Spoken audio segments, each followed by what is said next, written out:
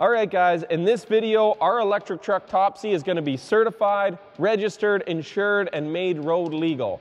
The government is now officially recognizing our truck made here in BC, and we become the first OEM manufacturer in 30 years here. So after we debuted this truck in September at the Fully Charged show, we shipped it off to Ontario, where they spent 5 months working and going through this truck from an integration, an operational, a safety point of view. Does the truck work the way it should? Is the truck's operation safe? They went through all that. Then once we were happy with that, that passed its test, we shipped it back to British Columbia here, where we brought it to Matt's shop, Boston Equipment, and they tore this truck down mechanically to go through the mechanical. Are all the parts that are DOT approved? DOT approved. Do we meet the certification? Do we meet the requirements? Is it a safe vehicle? Once we submitted that, we were happy with that. We sent the paperwork off to the government. The government reviewed it. They sent a VIN number. We issued that VIN number on the truck. We sent the paperwork back in. Then they sent the registration, which we took to the registration office. Did it. I can't get over how much paperwork it is to build a truck, but we did it. We submitted everything. It's done. We're good. Okay, so we had to choose where we're gonna run our exhaust piping on this truck, and I decided to go with a hood stack because we can. Turns out this is something we can legally do in BC. I think it's cool. It's actually right behind here, so it doesn't block the vision. And no, this isn't a production feature. On a production truck, I would probably just go with a set of stacks, like a normal truck. But for something fun to play around with, something a little different, I thought a hood stack would be cool.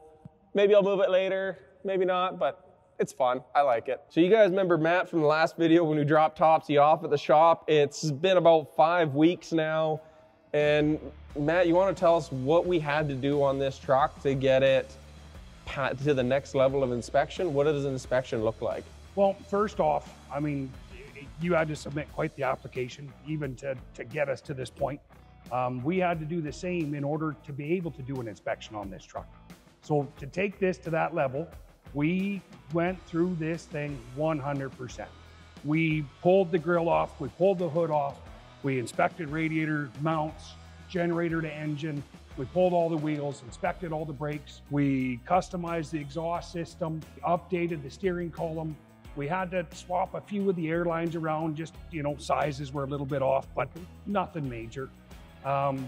We had to go through and stabilize the battery box. Definitely there was quite the rigorous inspection. I remember looking at this truck and you're like, oh my God, is Matt's working on this thing? Like the truck was torn down and you're like, oh my God, we're rebuilding the truck as part of the mechanical inspection. But a little bit of panic there on a couple of them, but I mean, we didn't find anything to be worried about.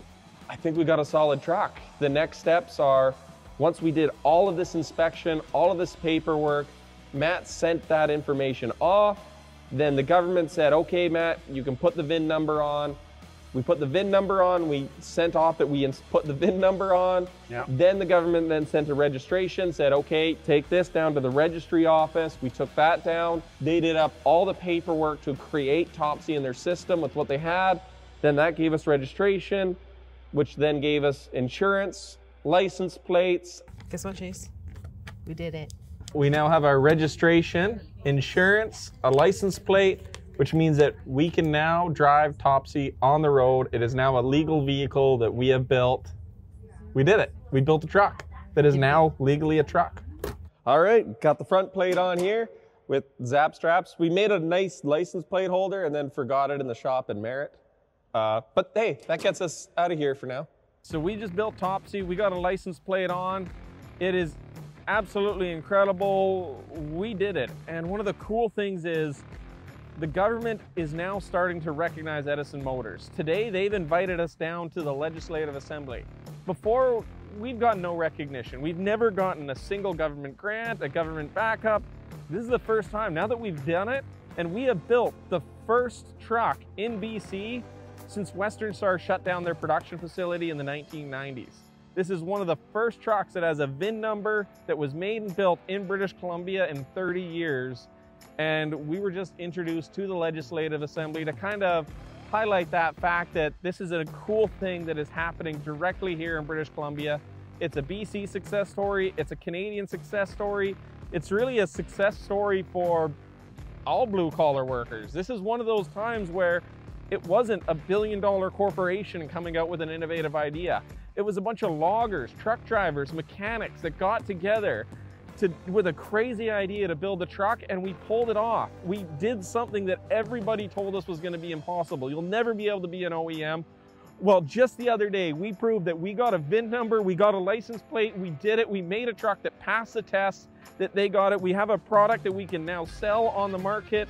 We still have a little more testing to do, but we're doing it. And like, I cannot be grateful enough for everybody's support to do this. It wouldn't be possible on our own.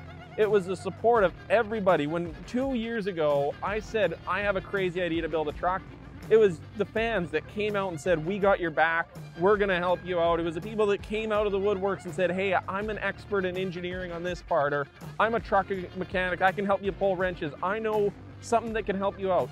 They came to help us. The fans supported us in cheering us on, getting us the success we need. Even just buying merch to help fund the project when we were getting going helped so much more than you guys realize to be able to do this. And like, this is just such an incredible success story that we pulled this off. And I cannot be grateful enough for you guys. We did it. I don't know what else to say, but we did it. We actually built a truck. We did the thing we were gonna do. We've got a long road ahead of us, but let's just take a moment to celebrate this right now. It's absolutely incredible. Thank you. Thank you, Mr. Speaker.